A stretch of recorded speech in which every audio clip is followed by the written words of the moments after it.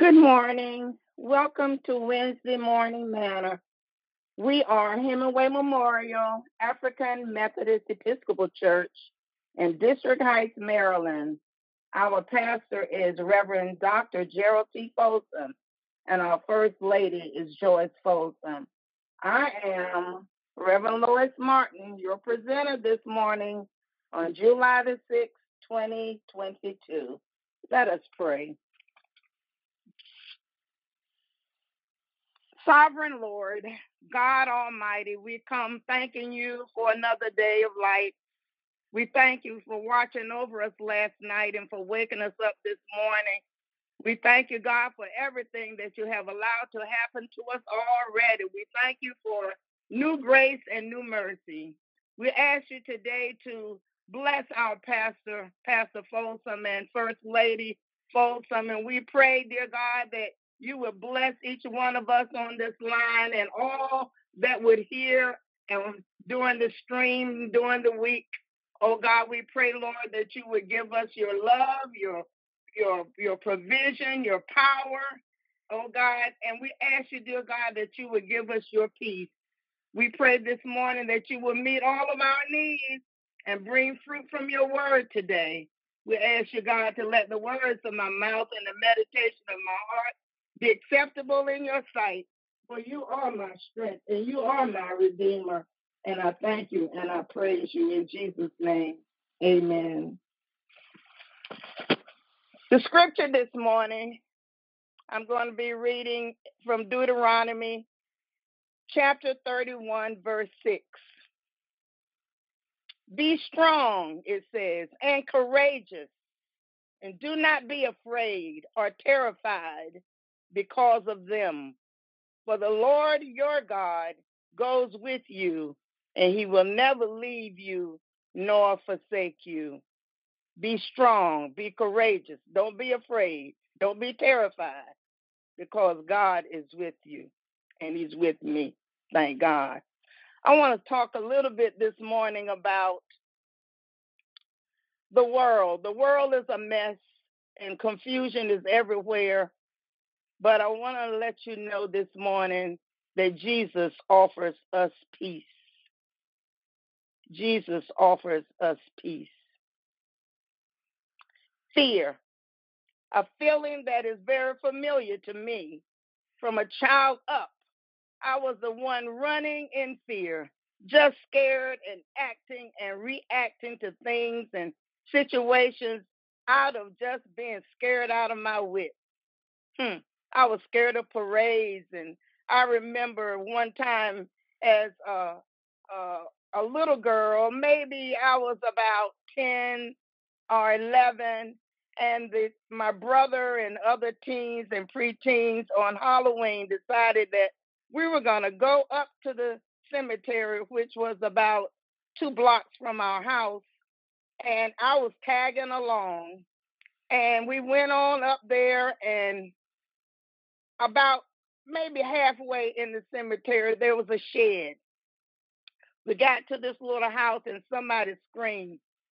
And I ran. I took off like a rocket. I was running and I was yelling, and they were yelling at me, trying to get me to stop. And I didn't stop until I got to 814. I laugh about it now, thinking about how fast I was, how I could get back to my house so quickly. Anybody that got sick in my house or my neighborhood, I was the one running around crying and hollering and inviting the neighbors to come because somebody was sick and they were going to die. Of course, the last part was only in my mind, but then I thought maybe it wasn't all in my mind because I had seen my little baby sister die. I can recall so many happenings in my adult life even. Oh my God. I was at the place even as an adult. I just had this fear about walking upstairs in my old house that my parents owned. That you could count on me reacting because I was scared, holding my neck, didn't want anybody to go. I didn't want to go by myself. I didn't want to do anything, wouldn't want to go shopping even if I didn't have somebody with me. But nowadays, I look at the world and I think, man, if I was scared then, today I'm saying to God, I wish you would hurry up and come because I don't know what will happen next. But then I read in the Bible in Matthew chapter 24, and I realized this is just a time of sorrow. Then I also read a book, 100 Devotions of Hope and Encouragement from Jesus Calling, it says, and it was by Sarah Young. And she always wrote these things that Jesus, like he's talking to you personally. So Jesus was saying, hear me saying, peace be still to your restless heart. No matter what happens, I will never leave you or forsake you. Let this assurance soak into your mind and heart until you overflow with joy. Though the earth give way and the mountains fall into the heart of the sea, you still do not fear, for I am with you. I am holding your hand. And that was the end of that passage.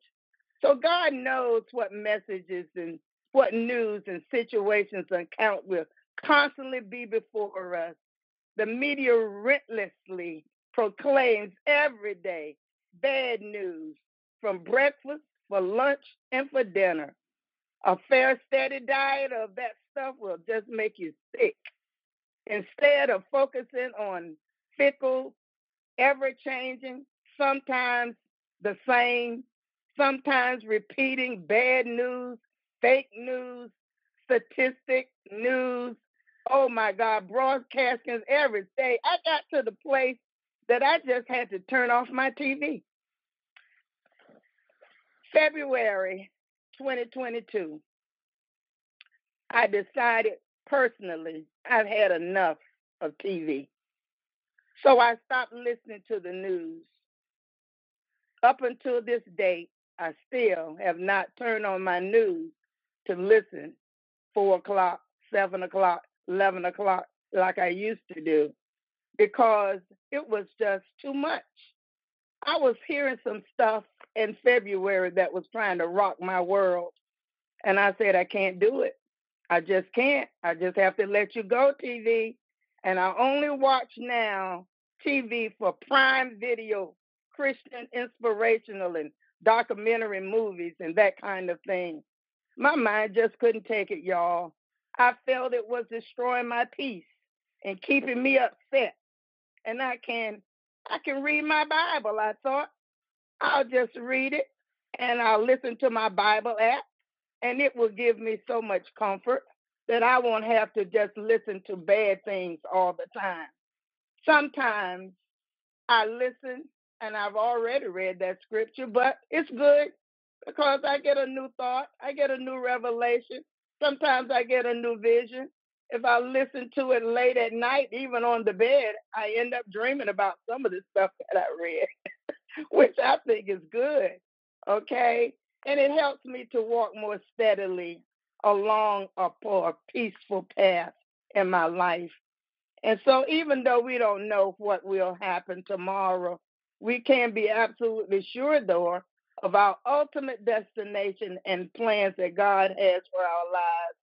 Because the song says, because Jesus lives, we can face tomorrow. Because he lives, all fear is gone. God says, I hold you by my righteous right hand, and afterwards I'll take you home to glory. So be encouraged this morning by God's word. All of what I was reading, though, in the Bible, it didn't really mean anything much to me until I gave my life and fears to God. I prayed over and over and over again. Sometimes I cried and I cried out to God for help. And a little by little, I recognized there was a boldness and a fight and a defense in me because I was putting my dependence on God. And I believed his word. What the scripture says, I repeated it as if it was written just for me. I wrote my name in the Bible on some of them as a positive light bulb moment, I would call it, in my life. I was able to go I was able to do. I was even able to drive some places that I thought I couldn't. And God and I had a thing going on, y'all. We had a thing going on, a relationship. Oh my God, the song says me and Mrs. Jones, but I'm going to say me and God. I was talking to him and he was talking to me in scripture. In scripture, then, Jesus, he rose up, he rebuked the wind, and he said to the sea, remember when their disciples were out on the boat? He said, peace be still. And the wind, they clapped and they ceased and they calmed themselves. There was a great calm on the water. You can read that in Mark chapter 4, verse 39. Therefore, we will not fear, though the earth give way and the mountains fall into the heart of the sea. Psalms 46:2 says, yet I am always with you. You hold me by your right hand. You guide me with your counsel, and afterwards you will take me into glory. I love that from Psalm 73, verses 23 and 24. Lets me know it may be going on now, but it won't last forever. So have no fear of them, for nothing is covered that will not be revealed or hidden, that will not be known. Matthew 10:26. I shared that with someone that I know that was dear to me. Do not fear, for you will not be ashamed, neither be disgraced, for you will not be put to shame, for you will forget the shame of your youth. You are my servant. I have chosen you, and I have not rejected you. Listen to Jesus speaking to us. So don't be fearful. He said, do not fear, for I am with you. Do not be dismayed, for I am your God. I will strengthen you, and I will help you, and I will uphold you with my righteous right hand. I have to keep saying it. Don't be afraid. So he's telling me, he's telling you, he's telling all of us to take courage. Take me by the hand. Psalm 4:8. I am in peace. I will both lie down and sleep. For you alone, O God, make me dwell in safety. That gives me some assurance to know that I can be in peace. I just thank him so much this morning. I'll go to Philippians chapter 4, verses 6 and 7. Good news says, don't worry about anything, but in all your prayers, ask God for what you need. Always asking him with a thankful heart.